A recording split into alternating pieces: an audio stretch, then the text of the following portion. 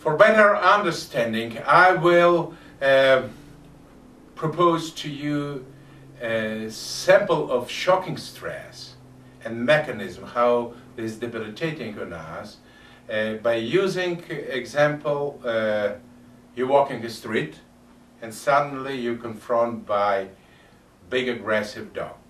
How are you reacting? You start, your respiratory rates increased, you breaking in sweat, your blood pressure go up, you in a kind of state of fight or flight. Heart is a very energetic myocardia, very unique during lifetimes, billions of times constricting, working very hard by pumping blood to the arteries.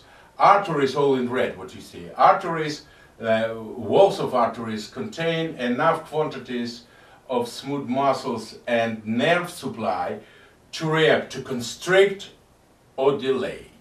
Now look, in special days, left artery working very hard by ejecting blood to the circulatory system.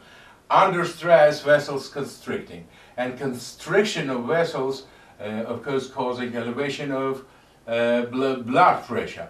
When under stress, vessels constricting, heart have to, it's already very kind of significant physical performances, but when vessels constricting, there's like a double on cardio work to overcome peripheral vascular resistance, which is a main opposition to cardio work. Heart originally in normal conditions pumping into the arteries, and when arteries constricting, blood pressure go up and heart have to work very hard. We have this adrenaline gland producing stress hormones, adrenaline and cortisol. This is very important hormones in our life. When heart working harder, this is significant increased production of stress hormones in order to support cardio work. Now, when cortisol, the second stress hormone, just increasing resistance of receptors to insulin, you need this extra glucose in blood in order to fight or flight conditions. Of course, not in daily routine we need it. This is from cave times. Humans, we kind of carry this sympathetic reaction. Now, cortisol increased resistance, as I stated, of receptors to insulin, special receptors. In such a case, what happened with sustaining a higher level of glucose? This is diabetes type 2. Now, this stress hormone, demand of production of bigger quantities of stress hormone, constantly irritating, bombarding central nervous system.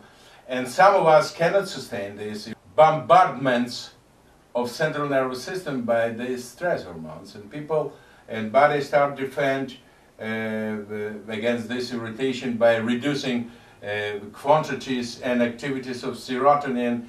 This is neurotransmitter within brain that responsible for awakeness. What happened when these quantities reducing in the activities, people start experience clinical depression. And here we see the chain, snowball of negative reaction on stress. And no matter, mechanism the same, body reacting the same way.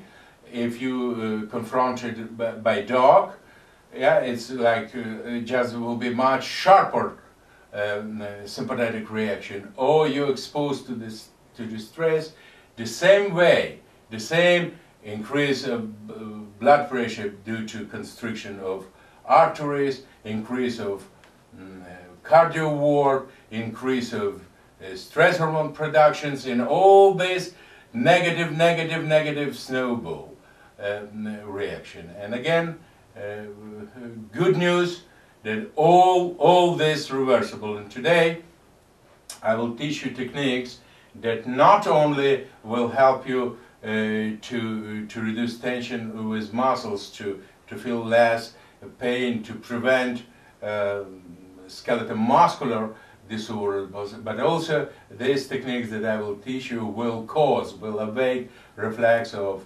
vasodilation, muscular relaxation, and the moment when vessels dilate, heart start, cardio work is much eased, and when cardio work is decreased, less stress hormones.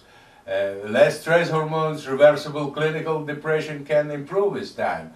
And the same resistance to insulin can be restored, and glucose level, sustained level of glucose in blood can be reduced. I described to you mechanism of stress in case of shocking stress, dog. Now, doesn't matter what a source of stress, being this dog, aggressive dog that's ready to attack us, or bad news, or financial strain, the same mechanism of development of diseases happen absolutely, not in shocking way. Maybe blood pressure will not jump immediately to 200 millimeter or 100 millimeter. Maybe not immediately you will sustain high level of glucose in blood, but being exposed constantly to stress little by little, we're developing this 90% of 90% of social medical diseases, devastating diseases, life-threatening diseases, we are developing due to stress.